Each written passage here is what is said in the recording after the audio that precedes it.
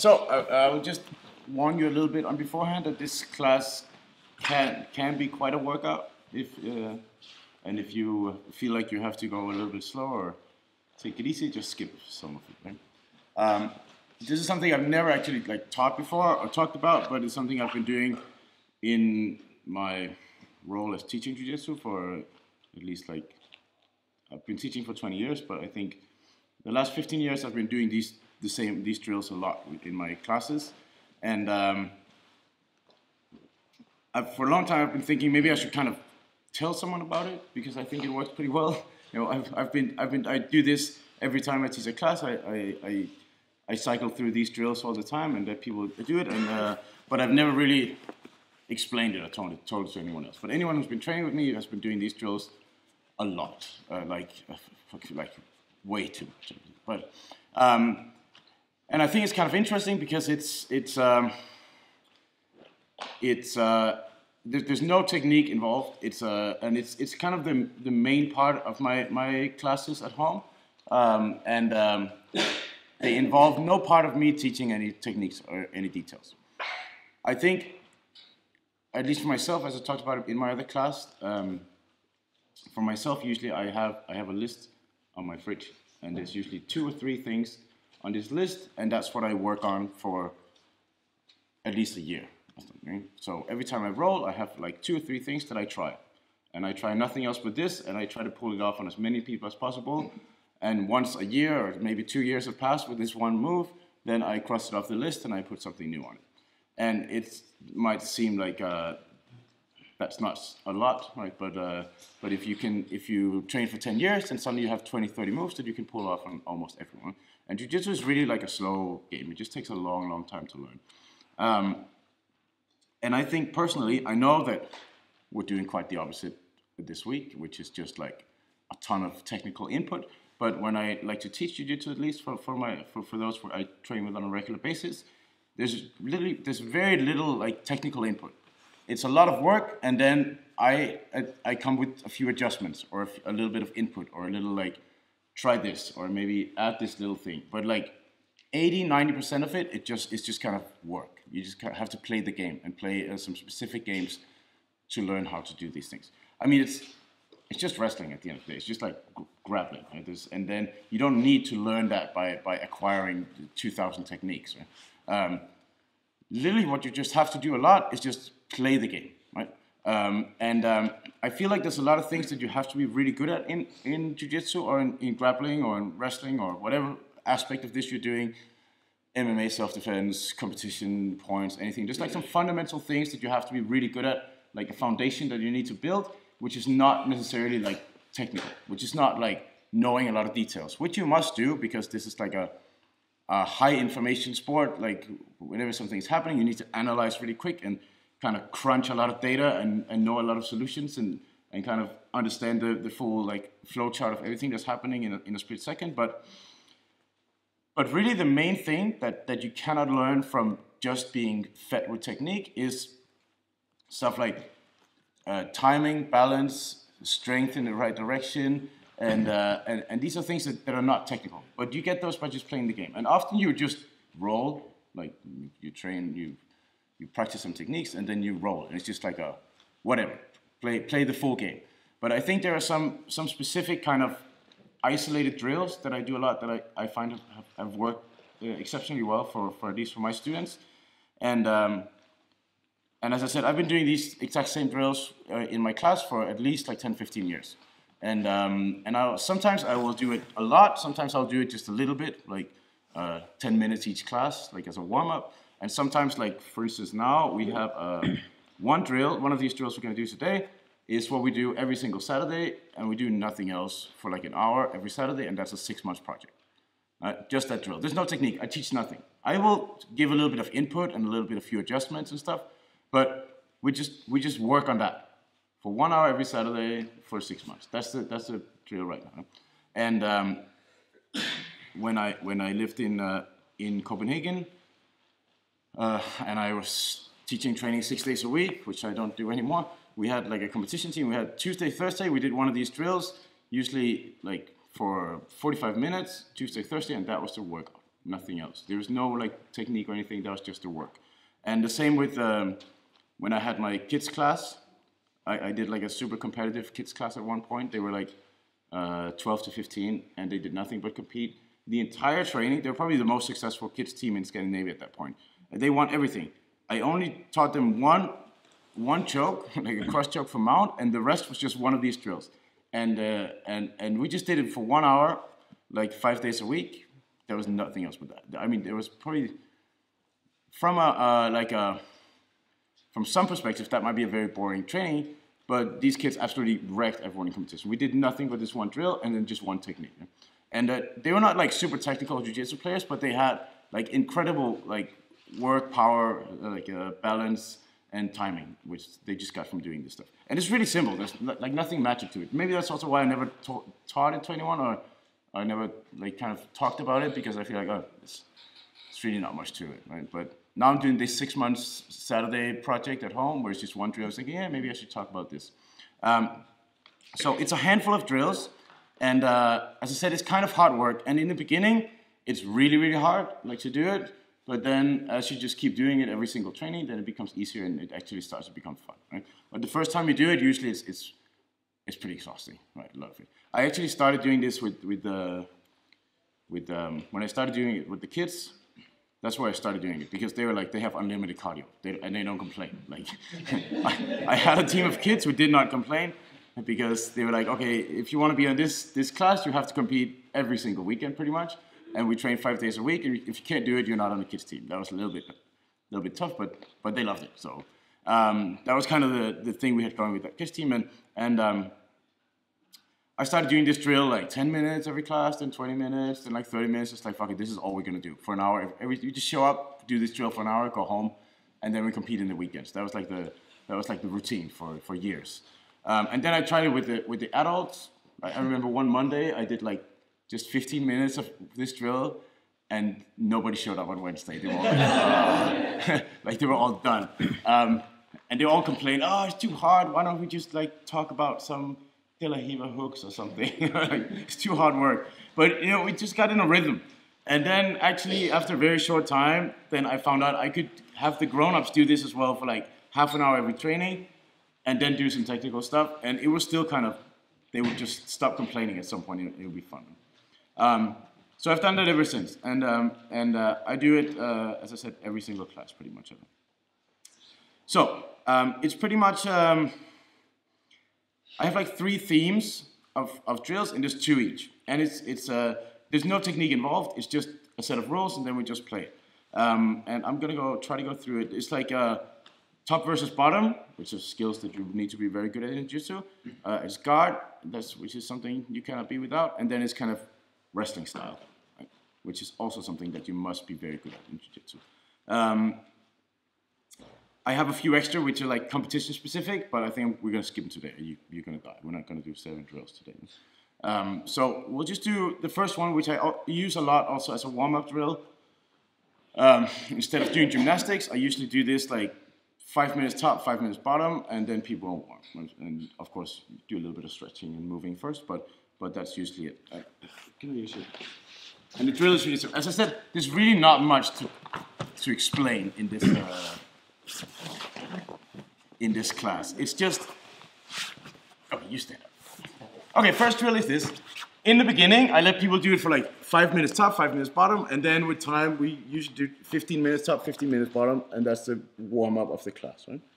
And it's fairly simple. You know, when you play guard, sometimes the defense of your guard is kind of, the way you learn to defend the guard is kind of, you just learn a lot of attacks. Like you just learn a lot of techniques in the guard, sweeps and submissions. And then you play the game a lot. And then eventually you kind of figure out how to not have your guard passed. Of course, there's some kind of technical input to it, but that's usually how it happens. People are good at defending the guard because they just roll for years and people try to pass their guard. But sometimes your guard does not work. You know, like someone will kill all your attacks, and then it's very important that you kind of have a solid foundation for defending the guard. So this is why I do this drill a lot, because it really just peels everything away and it focuses on nothing else but just defending the guard. If I don't do this drill, I feel like my guard is like a fortress built only of cannons. Right? And if I don't shoot people before they get there, there's no wall to protect it. Right? So the drill is fairly simple. My opponent can try to pass my guard, and I can do nothing but defend my guard. Nothing else. No sweeps, no submission. I just try to defend the guard with whatever it takes. Right? I cannot sweep. I cannot submit. I just defend the guard. Right? That's fairly simple. That's it. Right? It's quite a bit of a workout when you do it, and it will teach you two things, I find. One is that on bottom, you really have a focus like only on the defensive part, which is sometimes the moment you start to attack with something, your defense is your attack. But once you meet someone who's better and they just kind of cancel your attacks, then you really need something to fall back to. Right? And also on top, it'll teach you to just fucking like push and grind to pass the guard all the time. Because there's no break, you just have to go. He's not waiting for you to do anything else. So let's just try this drill for a few minutes. I'll tell you when to switch, and that's it. 15 minutes top, 15 minutes bottom, usually. That's the warm-up drill. But let's try this first, and you just get a feel for it. You cannot sweep, you cannot submit, you can just defend the guard. Okay, let's go. All right, so as you can see, that was only a few minutes each, but it's a pretty decent workout, both top and bottom, right? And I mean, jiu-jitsu is a sport. It's supposed to be a workout anyway. So if you can slowly build up this drill, everyone can learn to do this for a long time. And where I really found that kind of where you really get to be super comfortable at defending the guard from this drill is when you do it for a very long time. I almost like try to make the class reach like a meditative state. If you can go for a very, very long time. It takes some practice because in the beginning you like tense up like crazy. But if you can go for half an hour and someone's just pounding your guard and you can relax on bottom and not panic, that will teach you some very valuable skills in terms of defending the guard, right? And you don't need anyone to feed you techniques like every 30 minutes and to teach you some new move. Just do this work. That's pretty much it, right? And I had a good long period where we did like 3-4 months, and every class was just 50 minutes top, 50 minutes bottom, 50 minutes top, 50 minutes bottom. That was 1 hour.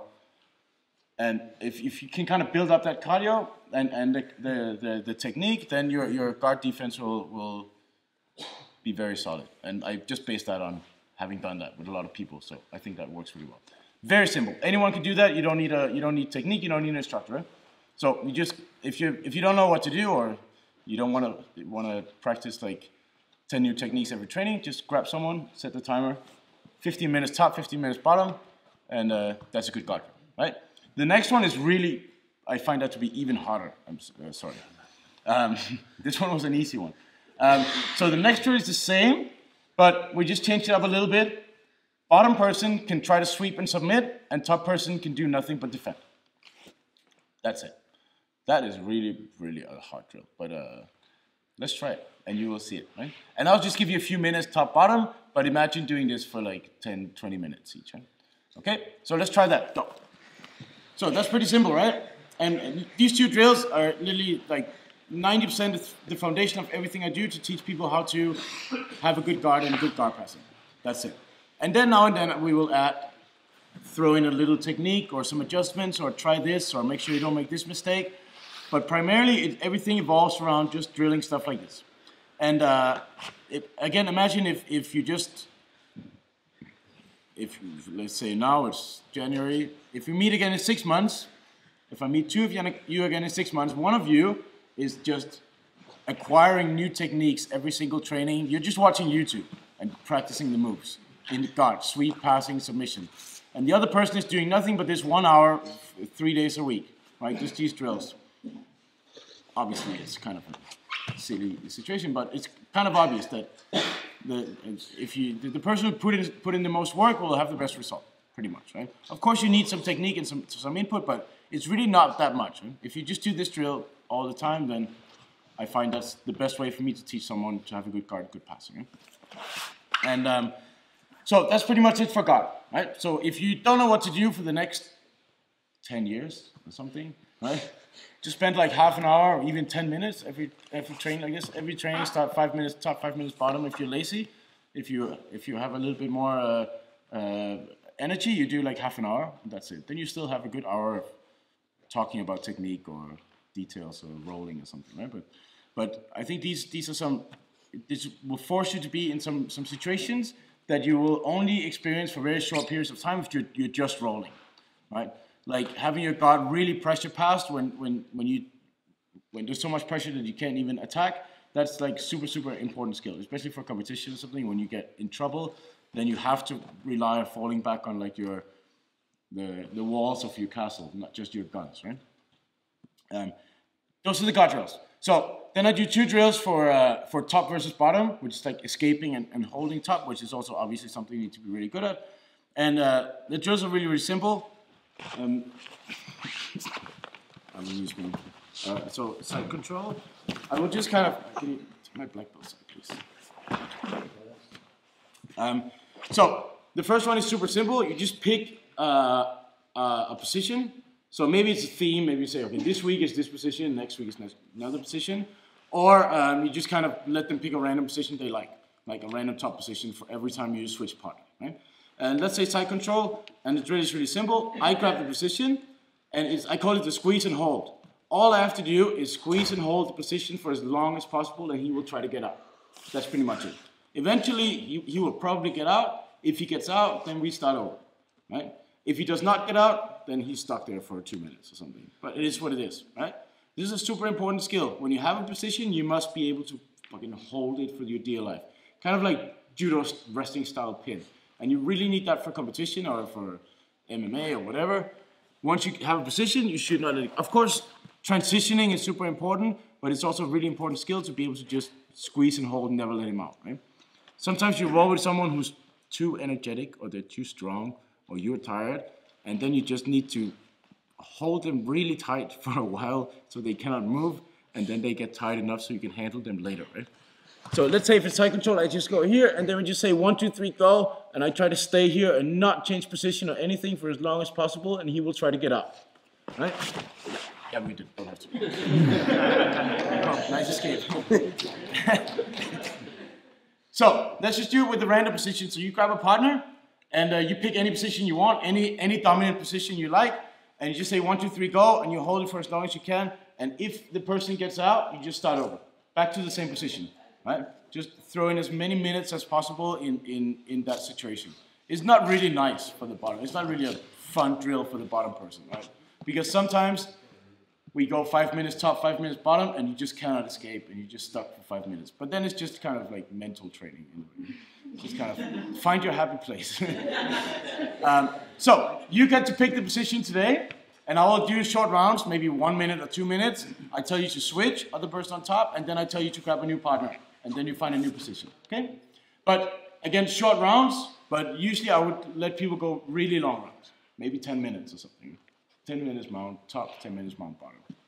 Then you really have to find your happy place if you get stuck under some big guy for half an hour in mount. Okay, let's try it out, go.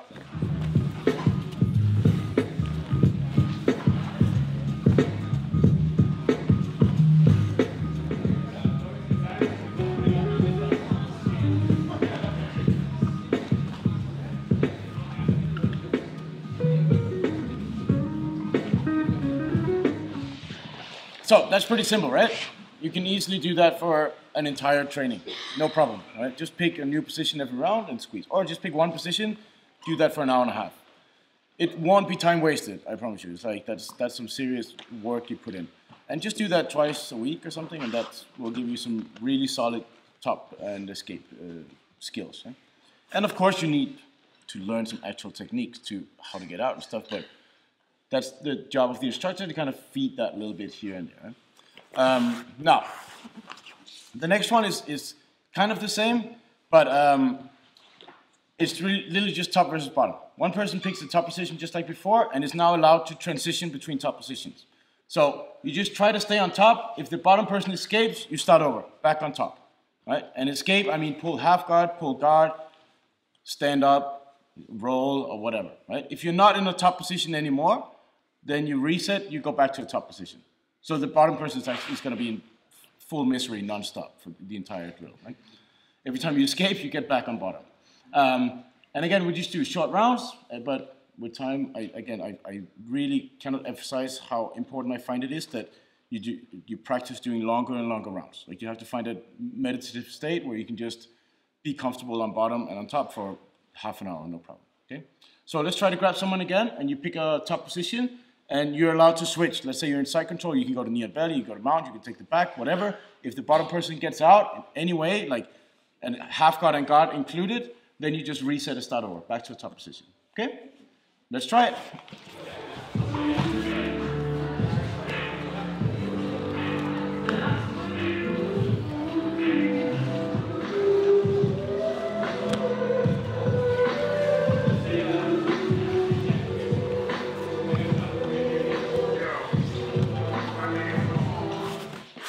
Okay, so again, that's fairly simple, right? Anyone can do that. You don't need a certified black belt to hold the timer. You just get going, right?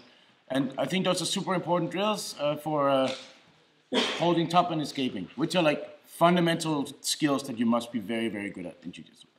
And it's hard work, but it's a sport, right? Sometimes you get, with jiu-jitsu, I think the thing with jiu-jitsu is it really gives room for you to be lazy. Because one, there's a culture of course, it's a complicated sport. So you can quickly fall into the culture of this, you try to figure everything out. And then you can a little bit forget that most of it is just, you have to put in hard work, right? So I know jiu-jitsu attracts a lot of like nerds, like myself.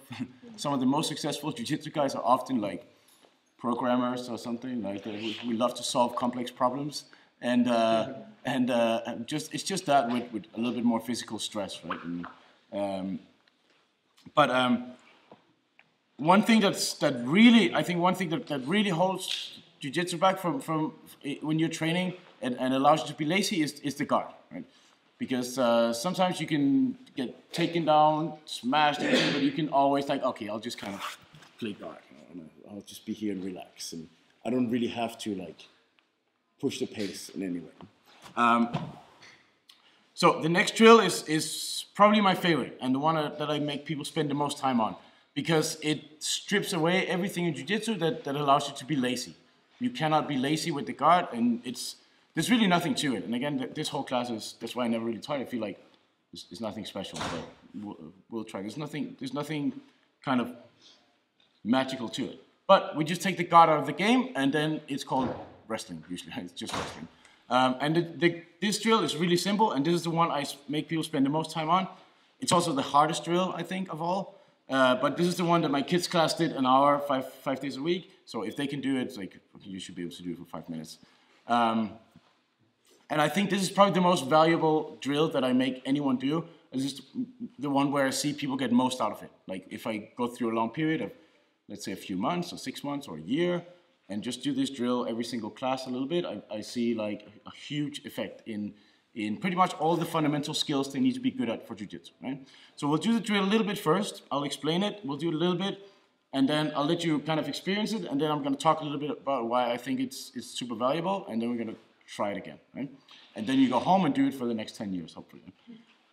So the drill is super simple. We pick a starting position, and I kind of have like an escalation of starting positions. We start kind of simple, and you end up in a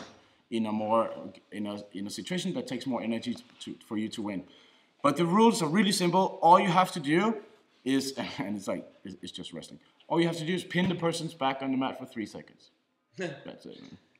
It's called wrestling or judo.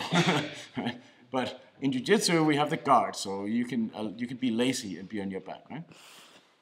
So you cannot play guard like this. Then you're out. Right? 3 seconds, 1, 2, 3, you lose. So you have to, if you want to play guard, you have to sit up, right? Or attack or sweep or something, right? And we just start like this. Turtle. Like this. And both guys can win in the same. The rules are the same for both of us. Just one start on top, one start on bottom, right? If I get his back on the mat for 3 seconds, or you get my back on the mat for 3 seconds, then we found the winner. Then we start over, right? Apart from that, there are no rules, really. No submissions, right? That's just it, okay? So let's just try it first a little bit, and then I'm gonna talk about the variations, and then why I think this is a super good drill, right? Yes? No, I said both can win. Both have the same rules. Both can win. We just start in 2 different positions. Right? So if he gets out and puts my back on the mat, he wins. If I put his back on the mat, I win. Right? Do we Yeah, so every time one person wins, you can switch the other person on top. Yeah? Okay? So let's try it first, and then we talk about it a little bit. All right, let's go.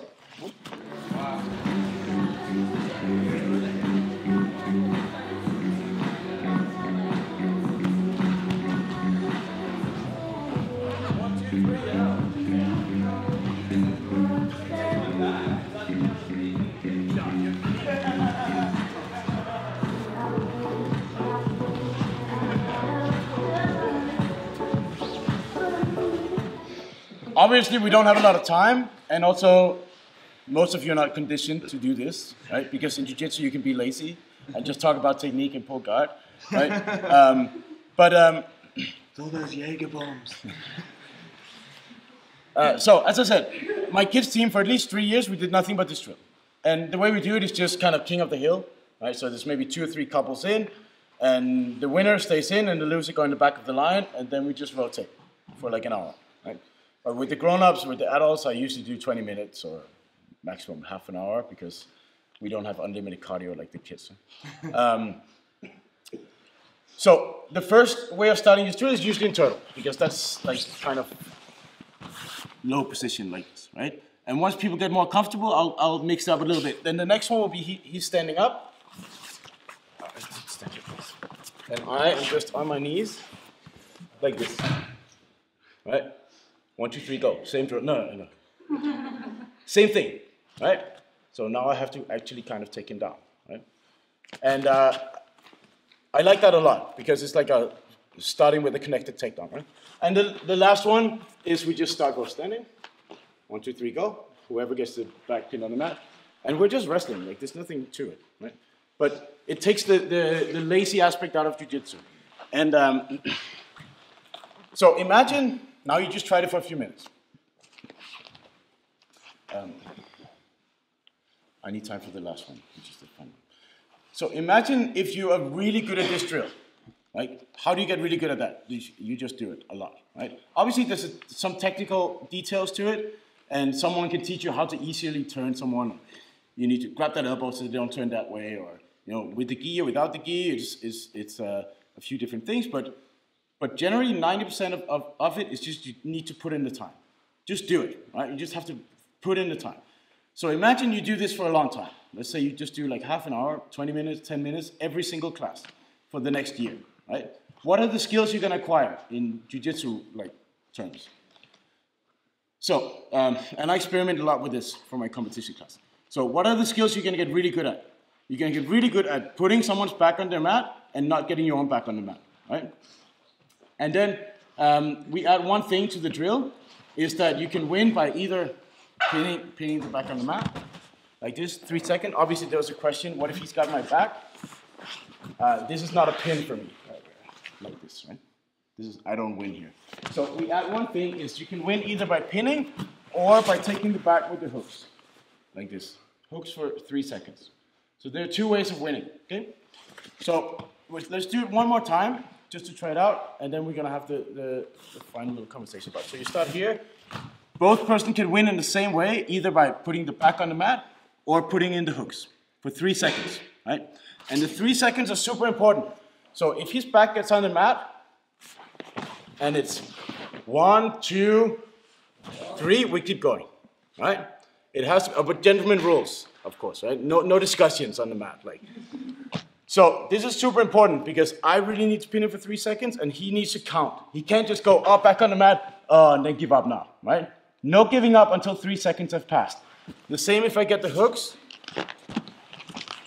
It's 1, 2, 3 before I win. So if it's 1, 2, 2.5, then we keep going, right?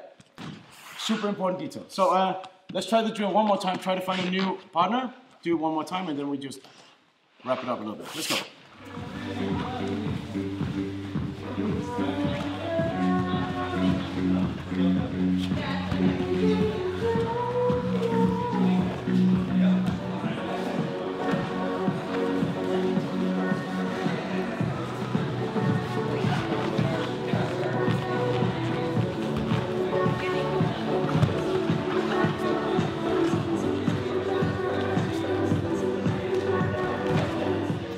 Okay, So this is really the key drill, I think, for building a solid foundation in jiu-jitsu.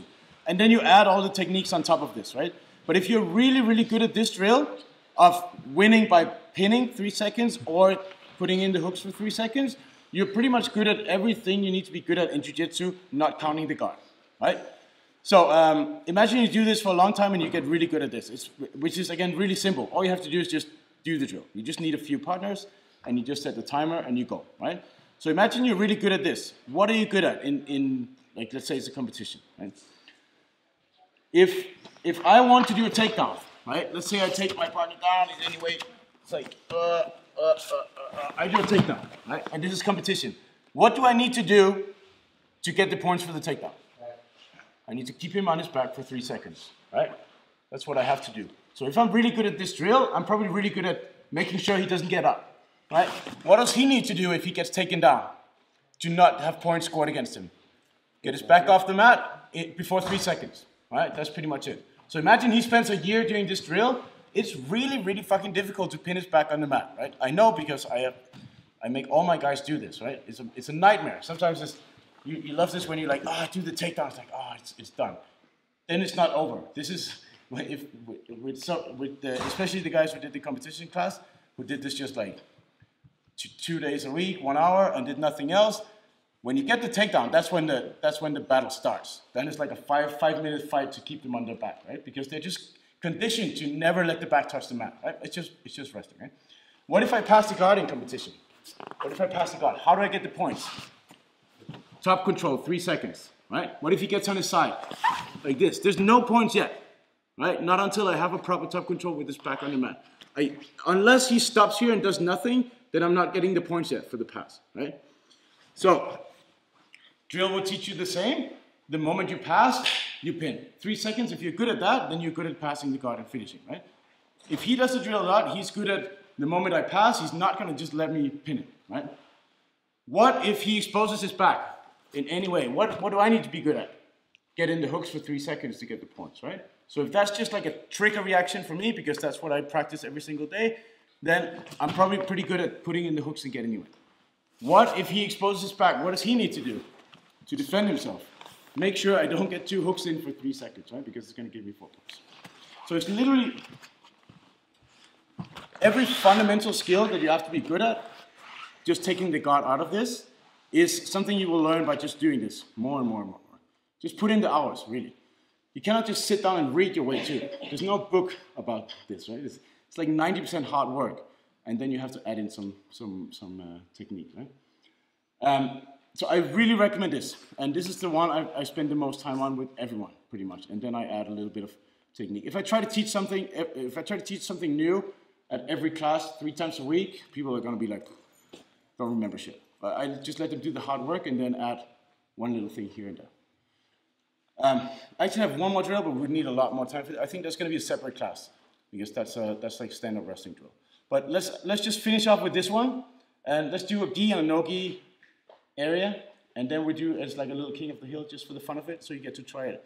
So let's take all the no gi over here, all the gi over here. Then we do 2 couples in the middle, 2 couples, and it's always the first person in the line that goes in. No debate. No debate. Oh, it's you, no, it's me, it's you, it's me. Always the first person in the line gets back in. So, gi over here, we make a line by the wall. No gi over here, line by the wall. Everyone just line up by the wall. Same here. We're just gonna do like 3 minutes. No more, I promise, maybe. So, just 2 couples. 2 couples. And you decide if you want to start in turtle or you want to start in like here. Right? You decide, depending on how comfortable you are standing up. So, yeah, you 2 go here. No, wait, actually, you go here. And then you get an opponent, you get an opponent. If you lose, you go back to the line. If you win, first person always goes in. Right? Same here, 2 couples. Just the first 4 people, please. Come on, just here. All right, let's try it, go. 3 seconds back on the mat or 3 seconds hook will win. If you're really comfortable standing up, you can start standing up. Round, Ben.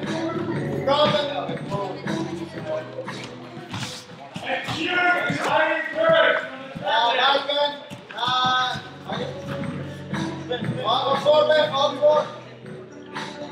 Turn towards the pen. Turn towards the pen. Tell the hooks. Tell the hooks. Don't help you with the hooks. Let him hip out, man. Let him hip out.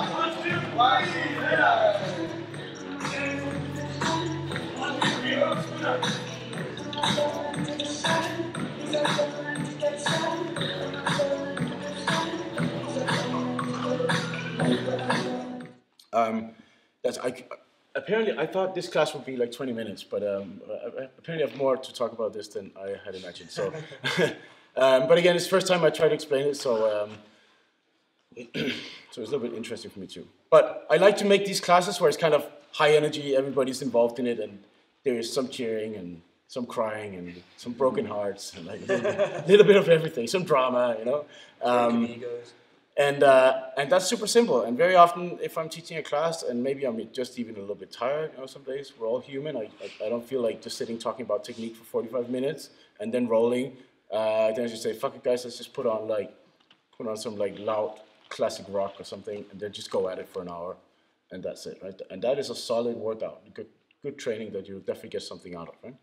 You don't need to learn something new every single time, like technically. You just need to do some work, right? So that's it. The two guard drills, one is just defending versus passing. The other one is sweeping and submitting versus defending. Those are the two guard drills. The two top versus bottom is one just squeeze and hold, and the other one is top versus escape. That's it. And then this one, which I sometimes refer to as the drill to end all drills, because that's literally what I just want. If I could decide, like, I would just have everyone do this and nothing else for every single class, and not even roll, and I think that would work really, really well. But they would also probably not come back, because it's, unless they're like in super shape and on roids, right? But this is the most important one, I think. And maybe just do like 10 minutes every class, or just once a week, just dedicate one class to this or something, or half an hour. And it also gets much easier as you start to develop more technique and kind of balance. In the beginning, everybody's just kind of flexing and not breathing. But once you've been doing it for a while, then you can actually have a lot of fun with it. That's it. Time for dinner. Thank you for coming.